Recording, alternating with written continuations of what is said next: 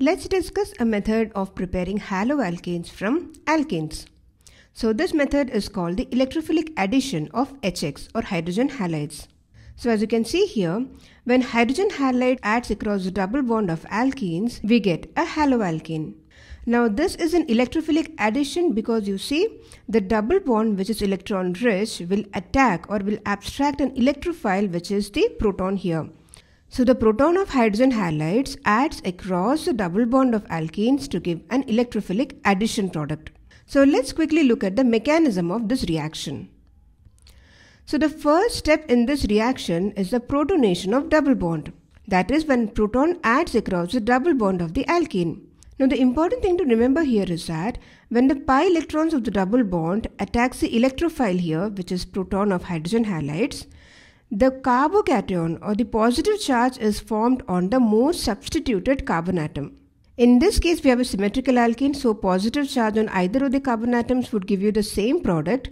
But when we have an unsymmetrical alkene, it is important to remember that the positive charge forms on the most substituted carbon atom because that would generate the most stable carbocation. And in the next step, X minus attacks the carbocation here or the carbon with the positive charge because this carbon is now electrophilic, right? It is electron deficient.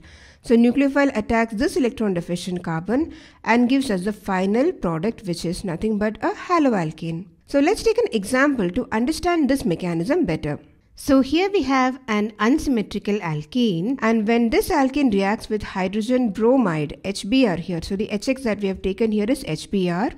The first step is nothing but protonation of double bond, right? So the pi electrons attack the electrophile, which is proton here, and this attack can produce two different types of carbocations. If the proton adds to the secondary carbon here, then we get a tertiary carbocation, right? Because the pi electrons shift in such a way that you get positive charge on the tertiary carbon. On the other hand, if the proton adds to the tertiary carbon atom, which is this carbon here, in that case we get a secondary carbocation. So here we have a tertiary carbocation and here we have a secondary carbocation.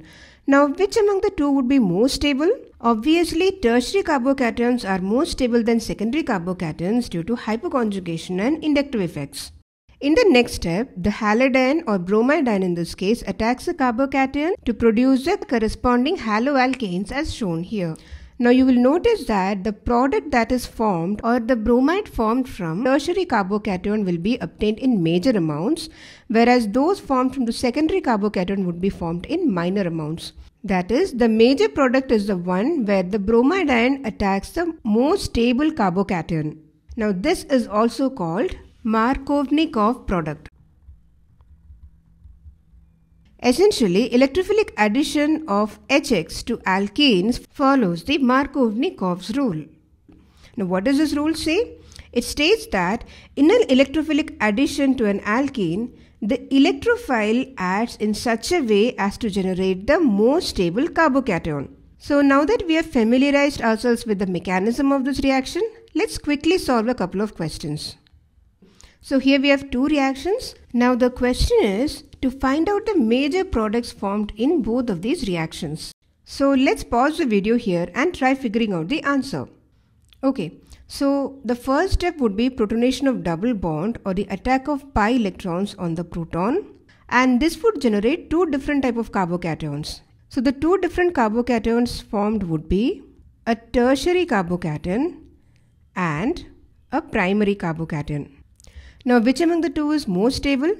Obviously tertiary carbocation is much more stable than primary carbocation, and that means the major product would be formed from this intermediate. So in the next step, halide ion attacks this tertiary carbocation to give you the final product, which is a tertiary alkyl iodide. So this would be the major product in this reaction. Now what about the second reaction?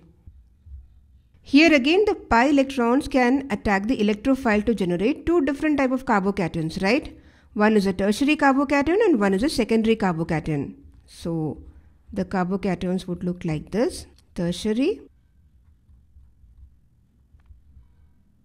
So this is a tertiary carbocation and this is a secondary carbocation. Here again, a tertiary carbocation is much more stable than a secondary carbocation. That means the major product formed would be from the tertiary carbocation.